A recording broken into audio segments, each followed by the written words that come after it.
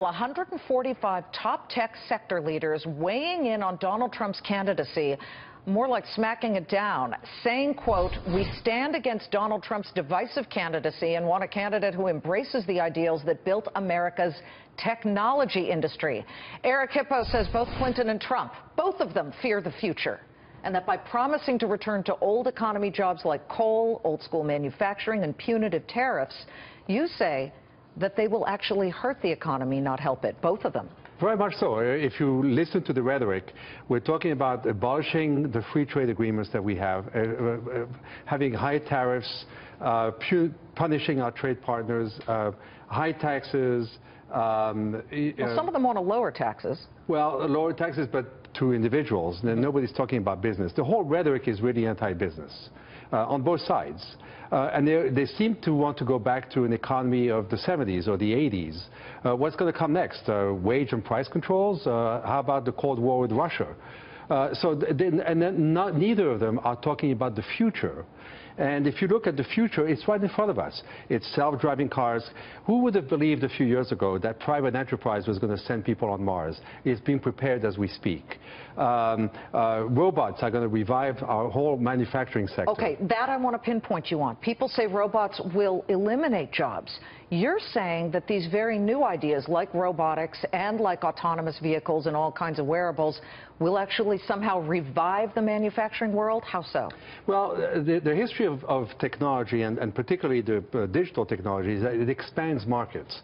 So what's going to happen with robots is that now you have robot technology that is cheap enough that small and medium-sized manufacturers can bring back their manufacturing to the United States, and as a result, they will create jobs. Now, the jobs might not be the same jobs of screwing the same screw in or soldering, but somebody's going to have to take care of these robots. Somebody's going to have to program them. Somebody's going to have to move them around. So new jobs will be created. You're saying a massive shift has to take place. Let me push you on this, though.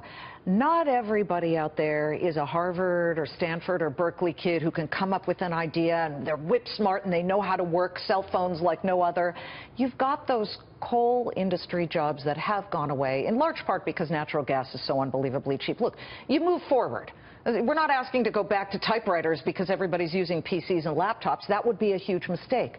But how, in your world, would you propose getting the old coal workers and coal miners with the new robotic area and that opportunity? I think it's a question of generation. It's possible that older coal workers, as it is in this idea, you might just want to have to pay them to do nothing, and we can afford to do that. But younger workers coming up whose family have been generations in the coal mine, they should not really have to be in the coal mine. They won't be in the coal mine, but we have an opportunity to educate them and train them for the jobs of tomorrow. The federal government has something like 150 different training programs, none of which are effective. So there's resources there. And, that are being misused, which is classic federal government. You have a company called Casper, which I don't know, folks, if you've seen this. This is to disrupt the entire mattress industry. This is where you buy, listen, the mattress industry is insane, but, you know, you've got this company that you've invested in where the mattress pops out of the box. Kylie Jenner loves it. A lot of people love it. We had it here and profiled it here at Fox Business, where we opened one up, and you'll see how the mattress pops out. These are made in America. You have plants in South Carolina, Georgia, I believe Illinois, too. Yep. So this isn't to say that new economy jobs eliminate all jobs. Of course not. If I look at my companies combined, you know, we have about 270 companies. They have created tens of thousands of jobs. You know, they are entrepreneurs who create jobs for others. Casper is a very good example. You mentioned all the manufacturing.